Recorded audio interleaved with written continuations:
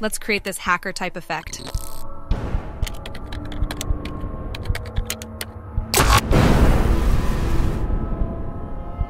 Let's start by changing the color of the background to black. Now add some text. Let's write 2 lines for the first paragraph.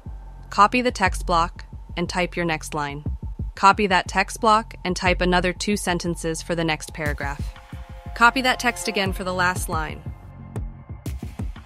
Now select all the text and change the color to this color green, which is perfect for the hacker type effect. Now let's add a glow effect to all the texts. Duplicate the page, select the first page, and delete the 3 other paragraphs. Go to Animate and then Typewriter. Make sure to set the animation to only on enter. Duplicate the second page and delete the 2 last paragraphs.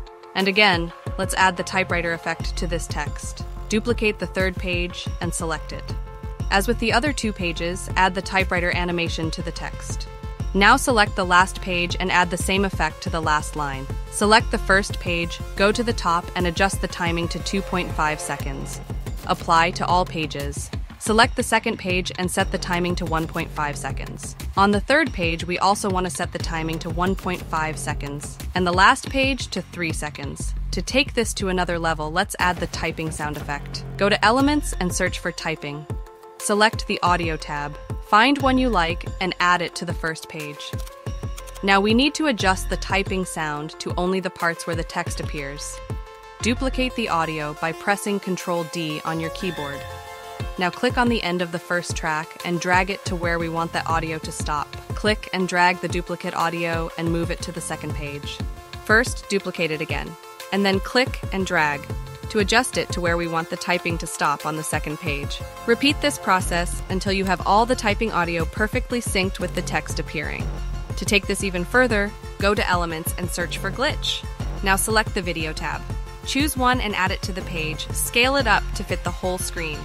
In the top bar, click on the transparency icon, and let's set it to 25%. Right-click and send this video to the back. Now this video is super long, so we need to adjust the timing for this video. Make sure your video is selected and click on the scissors icon in the top bar. Now click on the end purple bar and drag it to where we want the video to stop. Copy the video from the first page and paste it onto the second page by pressing Ctrl-C on the first page and then Ctrl-V on the second page. Once again, send a video to the back. Click on the scissors icon and click and drag the clip further down. Repeat this process for the other 2 pages. So far, so good? For the second and the last pages, adjust the timing of the background video to 1.5 seconds. Let's add a glitch sound to the second page as if the computer returns the text, "Welcome."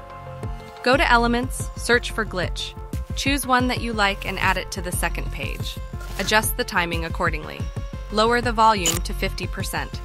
I also want to add a little background music to make it a little more dramatic. Copy the last page and adjust the timing of the 4th page to 0.1 seconds. Select all the text on this page and change it to another font of your choice. I found one that's called Computer Says No. Make all the text into uppercase. Copy the glitch sound effect and add it to this page. Adjust it accordingly. Let's add a new page in between the 2 last pages. Adjust the timing to 0.1 seconds and turn the background into green. Now you should have something that looks like this.